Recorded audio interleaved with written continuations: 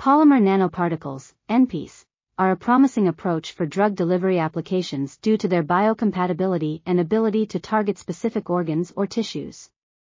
They can be made from a variety of biocompatible synthetic polymers such as polylactic acid, PLA, polylactic coglycolic acid, PLGA, and polyethylene glycol, PEG. These polymers are composed of simple monomers that are already found in the human body and thus do not cause any toxicity when excreted. Additionally, these polymers can be loaded with therapeutic agents such as drugs, proteins, or nucleic acids. Different methods have been developed to synthesize biocompatible NPs, including physical encapsulation, chemical encapsulation, and electrostatic interactions.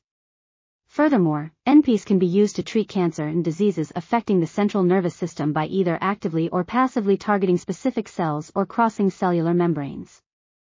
This article was authored by Eleonora Calzoni, Alessio Cesaretti, Alice Polchi, and others. We are RTCLTV, links in the description below.